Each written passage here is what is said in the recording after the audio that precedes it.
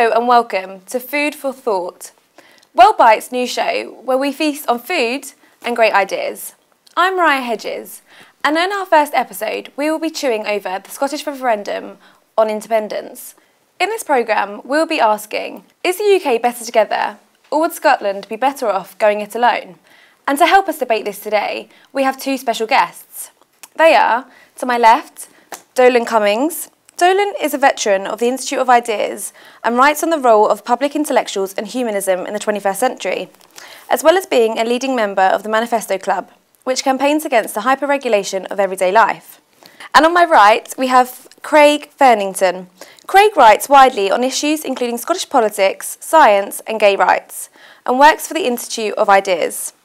So to kick things off, Dolan, would you be able to tell us what you think about the referendum? Well, it's an interesting period that it's happening because the question is Scotland should be an independent country. And there's always been a minority in Scotland who wanted to be independent because they were nationalists. I think something slightly different is happening this time. The reason the referendum's happening is because the Scottish National Party, which is for independence, won at the last Scottish parliamentary election, with the Scottish Parliament, which is devolved from Westminster. But I think there's wide agreement, actually, that most people voted for the SNP, not because they wanted independence, in fact, but because they were fed up with the other parties, the Labour Party and the Lib Dems in particular, who've been ruling in the Scottish Parliament and not particularly popular. So I think there's a mood for change. But the fact is that a party for independence did win, so it's fair enough that we're having the referendum and basically testing it. Did you mean you want to be independent, separate from the UK, or was it just a kind of protest vote? I think it's really interesting to see some of the arguments on both sides. I think the No campaign's been quite weak. So many people feel that the dynamism is behind the Yes campaign and people will vote for independence. Personally, I hope that doesn't happen, and I'd argue that it's a mistake. To me, it's a kind of illusion that if Scotland was independent, things would be better. You know, most people in Britain aren't happy with the Tory coalition government. What else? What alternatives are there? I think Scotland has that kind of, at least in theory, well, if we were separate, it would all be different. But that's what I really want to challenge, because I don't think it's true. Does that mean people are disenchanted with the mainstream political parties and their inability to provide a meaningful vision of society to captivate people and their votes? Yeah, to an extent. I think the thing to remember is that actually in Scotland, the SNP are a mainstream party. And it's not a kind of crank thing to vote for them. It's not really fair to compare them to, say, something like UKIP. I think what the SNP did do in the Scottish Parliament really is they're effective managers. They've managed the policy decisions within the Scottish Parliament very well compared to the rest of the parties there. Are Scotland ready to get to be independent or not? I would argue that we have to have a referendum because that's what the party that was voted for does stand for that. So whether we think we're ready or not, then democratically I think it has to be done. But as to whether Scotland's ready or not, I think some of the weakest arguments that have been made against independence say it'll be a disaster, we won't cope, Scotland's too small, there'll be all kinds of problems. And a lot of people reacted against that, and they said, well, you're saying we're not good enough to look after ourselves. That kind of rubs people up the wrong way, I think. So I think that's one of the reasons that the No campaign has done so badly, and the Yes campaign has picked up a bit of dynamism on that. But I do think it's possible to say, yeah, let's have the referendum. Most Scots don't want independence, and let's talk about the substantive issues rather than kind of scaremongering about what might happen. To me, it's a case of just saying, is this the solution? I don't think so. Even though maybe the majority of Scots may not want to be independent, is there an increase in nationalism within Scotland? I think not. I mean, I'd be interested in what Craig says. There's always been a small minority, or a substantial minority, but very much a minority, maybe from 10% to 30%, who just wanted Scotland to be independent because they were nationalists. They felt, I'm Scottish, not British. I like Scottish history. I believe in Scottish values, whatever those might be. There's always been a minority that wanted that. And then there's always been another minority who felt strongly British and were very much against independence. And then in the middle, there's been the kind of big, the majority who are more ambivalent or pragmatic about it. I think in the past, most of the 20th century, the thing is that both the left and right, both sides of mainstream politics were against independence. So the right, the Conservative Party, obviously stand for the Union. Small c Conservative, they don't like big change, so they just wanted to keep things as they were. But also in the Labour Party, there was a strong sense that it was important to keep the labour movement united, because the labour movement stood for the trade unions and so on. And they said, no, we should stick together as a kind of united working class. There was also recognition that nationalism is maybe a right-wing ideology. People used to see the SNP were the tartan Tories, that they were just, you know, they would be for the boss class in Scotland. And the big thing that's happened over the past generation is that that left-wing argument against independence has pretty much collapsed. Because we don't really have a labour movement in the same way that we did in the 70s and 80s. And I think most people feel that that whole tradition is kind of bankrupt, and so they're looking around for something different. People don't really see any kind of other options, so lots of people are very unhappy about the way politics in the UK is happening right now. And of course that's not unique to Scotland, but in Scotland we have a kind of ready-made answer for a lot of people, you know, which is get out of the UK and then we can kind of start anew. And obviously some of that ties into kind of fantasies, really, of Scotland being a kind of vastly more left-wing country than England, and which again ties into what Donald's talking about, the kind of lack of a labour movement. People, I think, tend to grab onto this idea that Scotland and Scottish people in general, throughout all classes, are more left-wing, and if it wasn't for the English, we'd have a much more fairer kind of socialist kind of country. I don't believe that's true. That kind of thing is a sign that, you know, some people see Scottish independence as the only way to kind of revive their hopes of promoting kind of left ideas. Does that tie in then with identity politics? Is that kind of being played? Because I've kind of read a few things about how there is this feeling that Scottish people are kind of innately more inclined to be socially democratic. But although Alex Salmond has obviously done some really great things with the elderly, with the student fees, but now it's kind of coming out how he hasn't done very much for women. He had the ability to actually raise the income tax, hasn't done that. Do you think there's kind of another argument from George Galloway that maybe actually it would be a race to the bottom if they did leave, and they'd actually have no other choice but to be less kind of socially democratic? Is there any kind of truth in that argument, or? I'm very suspicious of the whole concept of social democracy. People talk about we'd be more social democratic, and what they usually mean is we'd be sort of like Norway or Sweden, kind of vague Scandinavian sense. But the term social democracy is very ill-defined. 100 years ago, Russian revolutionaries called themselves social democrats. In the 80s, social democrats were the right wing of the Labour Party, who split off because they thought Labour was too left-wing. And now it's kind of used in this vague way. It doesn't really relate to particular policies. Now, it's true there are a couple of things that the Scottish Government does differently. Tuition fees is probably the biggest, that tuition fees are paid, and that makes a difference to Scottish students. But I think that's a lot to hook independence on. And the idea that there's a big cultural difference behind that, I think, is very suspect. You know, there's lots of people in England who would like to see free tuition fees. There's some in Scotland who probably resent it. And it's really, it ought to be a political argument rather than saying, here's what Scots think, here's what the English think. I mean, it's quite important to the Scottish people to feel like they are independent because they have nothing to do with the rest of Britain. I would imagine that's how they feel. So they had a recent conference for the SNP, and it's been barely covered in the British newspapers. So feeling so rejected from the rest of the country, maybe that's why they're clamouring onto ideas about how independent and left they are and nationalistic they might feel. Yeah, I think for some people are always resenting Scotland not having a high enough profile, but actually I think Scotland's got a pretty high profile in terms of the BBC, for example, as a national broadcaster. In terms of our politics, there's the famous West Lothian question, the fact that Scottish MPs get to vote over things that only affect people in England, whereas English MPs don't have the equivalent in Scotland. And you know, there's a long tradition of Scottish MPs at Westminster. The Labour Party really wouldn't survive without the Scottish influence. So I think, yeah, people do feel slighted by it, but I think if you have the broader perspective is, I think Scotland doesn't really have a bad deal at all. And again, that kind of thing about feeling marginalised by mainstream media is not unique to Scotland. The North, or the Cornish or the Welsh, or basically anybody outside London, complain of this kind of being marginalised in this fashion. But there's not necessarily a uniquely Scottish aspect to that.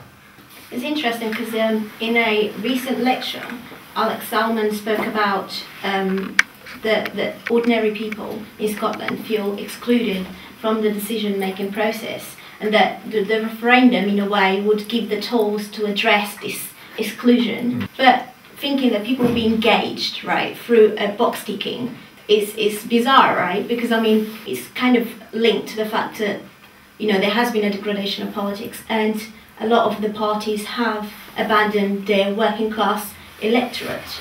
So, what do you think about that? I think there is an aspect to which the referendum has kind of spurred up a bit of enthusiasm for politics in general. I think people, especially on the yes side, feel that, you know, there's opportunities out there to make big changes, and not just big changes in terms of being a separate country, but, you know, having a kind of new kind of political setup. Well, Alex Salmond is not actually offering that, because he wants to be part of the EU, which is extremely anti-democratic, and he wants the Queen to be the head of state. You know, so and be a kind of constitutional monarchy. It doesn't make sense really that, you know, his argument that Scotland can make it on their own he's not offering that, because he's saying no, we need to be part of EU. There's definitely an element of kind of phony independence around it, because I think Salmond and the SNP recognise that there is a minority who are nationalists who support them for that reason, and so they need to appeal to other people and make them feel not too afraid. So they're saying, we're not going to change things that much. You know, we'll keep the Queen, we'll keep the EU, we want to keep the pound. But there does come a question, well, how independent is that really? I mean, it basically, everything will continue to be the same, but that the Hollywood Parliament has more powers, but again, defers to Brussels in the same way that Westminster does. Do you think there's been too much of a focus on that in the media? It seems like much more has been put on how Scotland would cope without the pound, or if they would be part of a sterling area. Is that, do you think, an actual weakness of the independence campaign in terms of relieve people of their fears, or do you think it's more of a spin on it put by us down south? I think there's definitely an element of over-technical discussion about the pound. Would it work, would it not work?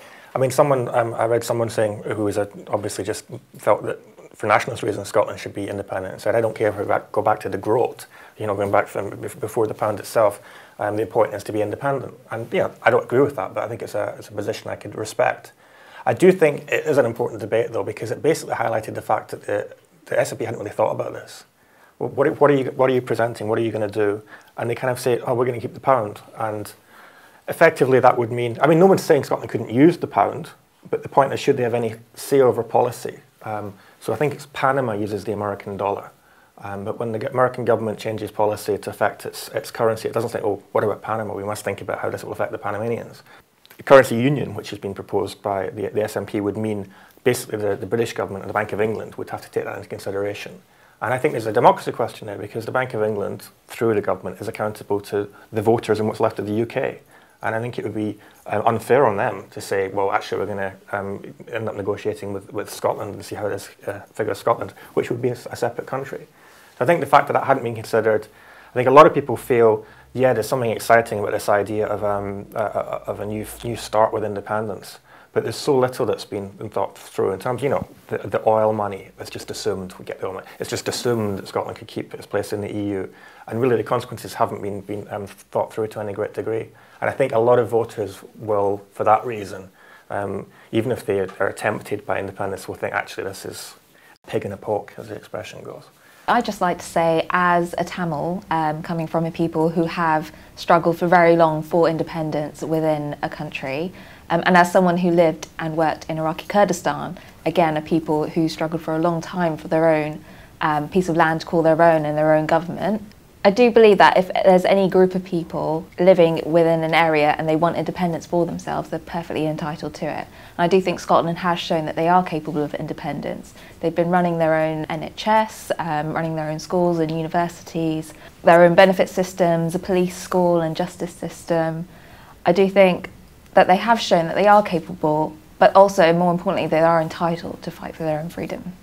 Being independent, while it's a good idea in theory, it doesn't always pan out in practice. I think, for one thing, it could possibly greatly weaken Scotland's position in the world. I think if you look in other countries around the world which might be part of some unions but are large independent, like Jamaica, an independent country that's forced by the bigger countries around it, like the USA, to change trade or have restrictions on what they can and can't do. And especially with what the SNP has done for Scotland with free tuition fees, they could easily run on a whole Britain platform and bring what they are arguing would make a better Scotland, such as free at the point of use childcare and inflation-linked minimum wage. They could apply that to the whole country and create a better UK rather than just a better Scotland. I think the SNP aren't actually offering an independence in the sense of empowering Scottish people, I don't think. What's the difference between, you know, kind of being a very small country within the EU and having kind of a lot of your laws being dictated by Brussels than actually which is further away than London? I suppose it's kind of a quick fix kind of a thing, or if we separate we'll be fine, but actually, will they be fine? There's no guarantees. Secondly, there's definitely got to be more to us being a nation together. There's, you know, we have to have something, you know, a belief in humans, that we don't just kind of, I don't know, walk away from our problems like that. I'm Portuguese, and over the years I have seen the effects that a small country like Portugal has suffered from being a small country in the EU, a rectangle in a corner which is engulfed by the Spanish economy and has to compete with the German and French economy as well. You know, a lot of the laws are dictated by the EU and Brussels and imposed on the people without having no say whatsoever. So I'm against independence, and also because I think Scotland and England can come together and discuss, you know, once again what they want to the future to be like. I think there's a slight confusion with the word independence, because it sounds like a positive thing. Nobody wants to say, I don't want to be independent. And historically, the term independence was used when the former British colonies gained their freedom. And so that was about countries that were oppressed by an empire asserting themselves independently. Scotland's always been an integral part of the UK. You know, Scottish voters vote for MPs. They have the same representation as anyone else. So that's, to me, a very different situation. And that's why there hasn't been a strong nationalist movement in the past. It's always been a minority thing. If you compare something like the Tamils in Sri Lanka always fought for independence because they were oppressed by the Sri Lankan regime. In contrast, the Tamils in India tend to be proud Tamils and proud Indians because they buy into the idea of a country that respects them, and they have a state, but they consider themselves part of the greater whole. And that seems to me what's the problem in Britain, is that we don't buy into the idea of Britain as a whole. But that's not just unique to Scotland. We were talking earlier about people all over Britain struggle to identify with Britain as a positive thing. So I think it's a bit illusory to imagine that Scotland has something distinct. If you look at, you know, what would happen after independence, there isn't a new movement with radical new ideas. It's the same parties that have been governing. So the day after independence, you'd have the Scottish Labour, the SNP, Scottish Liberal Democrats, and the small Conservatives with the same kind of policies. And if you look at what has distinguished the Scottish Parliament, it's not just tuition fees, which, by the way, the SNP didn't invent the idea of free tuition fees. That had been the status quo throughout the UK beforehand. So it was just a case of reverting to that. But what they have done differently is, you know, the Scottish Parliament, not having real power, has kind of used has spent all its time managing people's behaviour. So it was the first, you know, they brought in the ban on smoking before England did. They brought in a ban on smacking. They've got a huge campaign against alcohol. They want to have minimum pricing for alcohol. They want to stop young people drinking. They've tried to stop people shouting offensive chants and songs at football matches. It all really seems to be not about the people rising up and claiming something, as basically a government saying we want to reshape the people into our image. We think people need to be knocked into shape to behave in a civilised manner. It seems to me the opposite of an independence movement in a historic sense. It's much more about a political class trying to carve a niche for itself without actually mass support. And they kind of treat the people as if they're a colonial regime. They're saying, how can we make the people happier? How can we, you know, this isn't how a democratic government functions. It's how a kind of overlord operates in a country where people don't have representation. But as David said, if you've got good ideas, why do you have to limit yourself to arguing them in Scotland? If they really think that's a platform, and they keep talking about this wonderful opportunity. Well, we have an opportunity in Britain to reshape things. Every morning is an opportunity to change things. There's nothing special about Scotland being independent. The problem is that although I think genuinely Scottish nationalists and those arguing for independence, they're not subjectively anti-English. They're not racist or anything like that. But they do tend to blame the English, or at least some English, for consistently returning Tory politicians. So there's an idea that they are the problem, and if we can unshackle ourselves from them, then everything will be all right. Of course, there's no reason that would have to happen just for Scotland. If you're taking anti-Tory, then you take much of the north of England and Wales and chunks of the south as well with you. The point is that the left, from the Labour Party and beyond, has failed to present a convincing platform that got governments elected. You know, the Labour Party that the Scottish people were voting for in the 80s was a disaster, and the idea that you can revert to those politics, I think, is a real mistake. Also interesting to note, all this talk about social democracy and so on, most of the economic changes of Thatcherism have been completely absorbed into British politics now, and that's the SNP as well. So an SNP government in an independent Scotland would in some respects be no more left-wing than the Thatcher government in Westminster in the 80s, because it's accepted the kind of changes that have happened. So to me, the idea that it's a kind of radical left-wing thing is kind of absurd.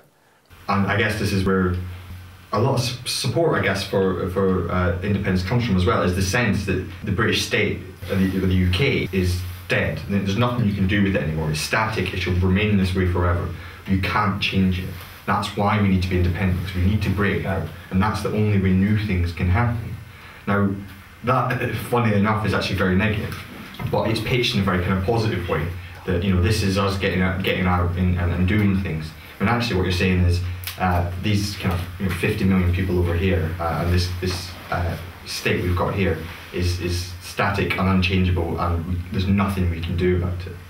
So do you think that kind of Russell Brand's kind of revolution, we need a drastic shake-up of our political institutions, because it's obviously got to such a dire state that if people are actually considering independence, even though I'm sure most Scottish people realise that it is pitched as a, you know, we're going to change, but we're not going to change too much, which is exactly what Salmon's saying. So it's obviously a reflection on democracy as a whole within Britain, and it's quite sad, really. The UK, for all the failings of our politics in terms of content, it's a functioning democracy. It's not something which is as anti-democratic as the EU. So the idea, yeah, maybe it's not getting out of the EU wouldn't be the solution, but it might be being a solution. It seems to me getting out of the UK doesn't have any positive element to it at all.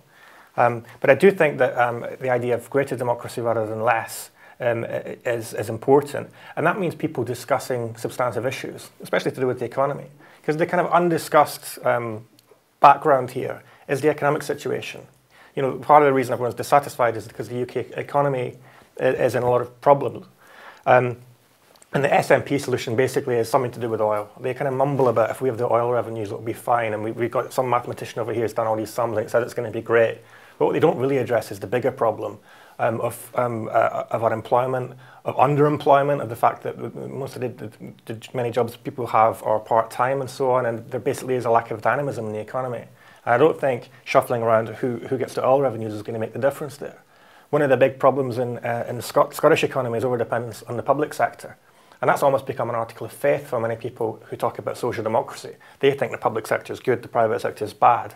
And that's the kind of prejudice behind all this, which actually doesn't substantiate itself in any kind of real politics. So I think what we need to do is having more serious arguments about maybe Britain would be better off out of the EU, maybe Scotland would be better off out of the EU. You know, if the SNP had the courage to say, let's really go it alone and be out of the EU as well as the UK, maybe I'd take them a bit more seriously. But it seems to me they're not really trying to engage people in the issues that matter about how we improve our standard of living. Standard of living is, you know, the essence of politics, democratic politics.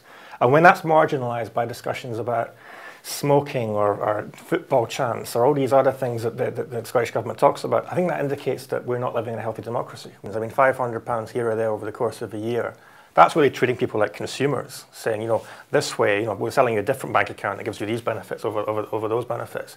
It's not really about saying, how do we have a much more dynamic society where there'll be jobs, new industries emerging, where, you know, the next generation can expect to be substantially better off than the one before. These are controversial issues. It seems to me that that's what's missing from British politics. And, you know, if it was the case that the SNP said, look, let's get away, we've got whole new industries developing here, we're going to transform the country, we're going to have a completely different, more technological economy. The problem is the English, and this is why. If they could show that, then I would think most Scottish people would say, great, let's get on board. But they're not doing that. They're just saying, let's get away. And I think what we need is a discussion, you know, whether maybe the solution would be for Scotland to be independent. Maybe you could break Britain up and it would be great, but nobody's demonstrated why that's the case. So it's just be kind of desperate thinking that you kind of close your eyes, imagine the Scotland you want, and if you vote yes, it'll come about. Well, how is that going to happen? Nobody's explained that. Nobody's arguing about it, really. It's all about your instinct. And I think if they really did have answers, we're talking about it on a UK level. You know, why would the UK government have allowed this wonderful thing to be happening in Scotland and not be trying to learn from it? Nobody's trying to do that because there's nothing there. Recently, there has been a change in the law in Scotland because Alex Salmond decided to give votes to 16-year-olds. How do you see that? I think you can have a reasonable discussion about whether or not 16-year-olds should have the vote or not. I mean, for me, it just doesn't add up to how we view 16-year-olds in our world today. I mean, we try to keep them in school longer. We're really terrified about them having sex or drinking. You know, in Scotland, there's an idea of giving them a named social worker right up until you're 18. We really don't view the 16-year-olds as adults. And for me, the idea that you have a say in society in which way it's going is an adult proposition. You know, that's what it's a sign that you are individually an adult capable of helping make the decisions for the whole of society. So for me, within this circumstance, although I could be convinced in other ones, votes for 16 is wrong. It's silly. I don't think it adds up. Very interesting that, despite all this talk about independence, Scotland is still quite keen to keep monarchy, which traditionally has perhaps been thought more as a symbol of English and British rule. I think the monarchy is an interesting question. To me, it just shows that the SNP is being very conservative in the way they approach, because I think a lot of people feel unsettled by it. It's not because the monarchy is hugely popular in Scotland. They want to ease the transition as much as possible. So I think really the question is, Scottish people face all kinds of problems and could do with political solutions to them. But are the solutions needed by Scottish people different from those needed by English people? Or even from other Europeans? I mean, whether we have an independent Scotland, UK, a United States of Europe, that would be fine if it was democratic and accountable, unlike the EU. The important thing is the substance of politics. And that has to mean coming from the people. And to me, the campaign for independence is not coming from the Scottish people rising up against an oppressor. It's coming from the political class grasping at straws. And I think people are being asked to settle for something which is really a delusion rather than a serious solution. I'm afraid that's all we've got time for, but I'd like to say special thanks to our guests, Dolan and Craig. If you'd like to get involved in Food for Thought, then please email us. Yeah, no, I mean, that's